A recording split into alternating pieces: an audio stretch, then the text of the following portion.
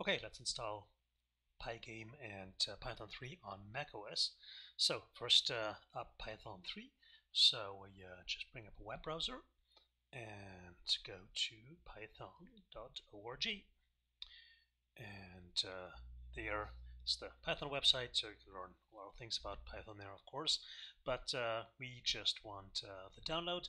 It should directly detect your operating system and see that you're on a Mac. So, and then say download for macOS, and we just click on that and download, and it's not very big. And once we have this, we can run the package installer, and at the same time can just close the browser and just install everything as the default, so everything is just fine, and install it on the system. As I said, it's not very large, so you'll have to give it your administrator password. And once this is done, we should be seeing Python folder in our apps folder. So let's see. Let's wait for this to install. Okay, here it is, and this is now in the applications folder. So let's go ahead and run the integrated development environment.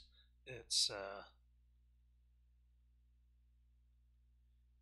called idle for integrated development and a learning environment, and just double click on this, and this brings up idle with the Python shell.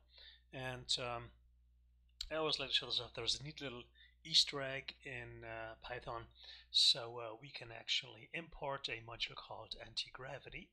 So when I type import anti-gravity, then I actually get a webcomic from XKCD, Randall Munro's XKCD webcomic about Python.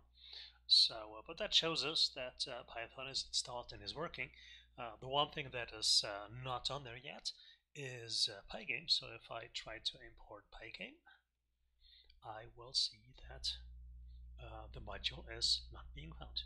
So we will have to install Pygame. So let's do that next. And for that, we'll have to use the terminal program. So easiest way to bring that up is go to Spotlight and type terminal, and that will bring up the terminal program.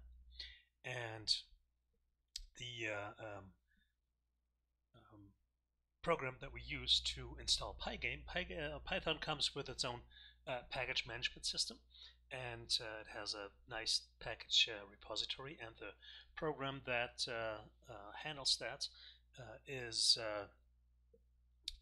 the program called pip, and it's written in Python, so we have to actually run this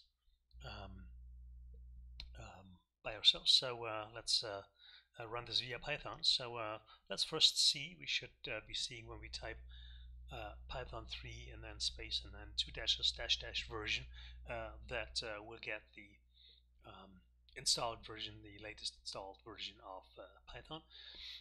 And now let's go ahead and install this. So we have to just type Python3, and then we want to execute the module named pip, and then install this or update this. And then we want to specify that we want to install Pygame, but we want to not install the latest stable version of Pygame, which is 1.9, but we are requesting a development version 2.0.0.-dev10, which is the latest as of now. But this will give you the latest one no matter what.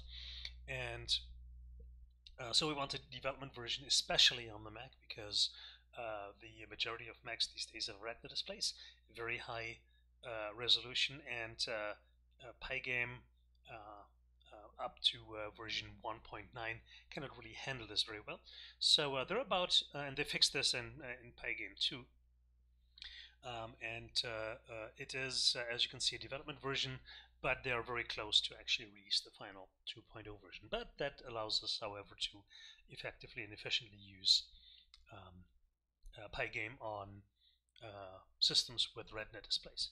So, and then we want to do this on a per user basis so that we don't need to install this for everybody, just for us. So, and then when we do this, there's the option U. Okay, hold on. Oh, I forgot. I'm sorry. I forgot the install thing here, right? So that, of course, can happen. So I forgot to actually tell it to actually install it. So okay, so it's Python3 and then -m pip install, then -u for update, install or update, then the package number, and then the user option. Okay, and now it will go to the package index. As you can see, again, it's not very large, and it has installed Pygame. So let's see whether this is actually present. So we can go back to Spotlight here and then type idle, and we should get idle here. Make sure, by the way, some default installations of macOS still come with Python3, so make sure, or some other versions of Python, as you can see here. So make sure that you pick the one that you installed, 3.8. And so here's idle, and when we import Pygame now, we should see that we get a successful load of the Pygame module with a little message that we have successfully loaded this. So Pygame is up and running on our Mac, and we are again ready to rock and roll. So now we diverged in our paths of this tutorial between Windows and macOS. From now on, everything will happen on my Mac because that's what I have. But as far as the programming and the presentation goes, there will be no difference whatsoever to the Windows version. So I will be using my Mac, and you'll be using whatever machine you have and you install it on. So let's get coding and write our first code to just basically get started with Pygame from scratch.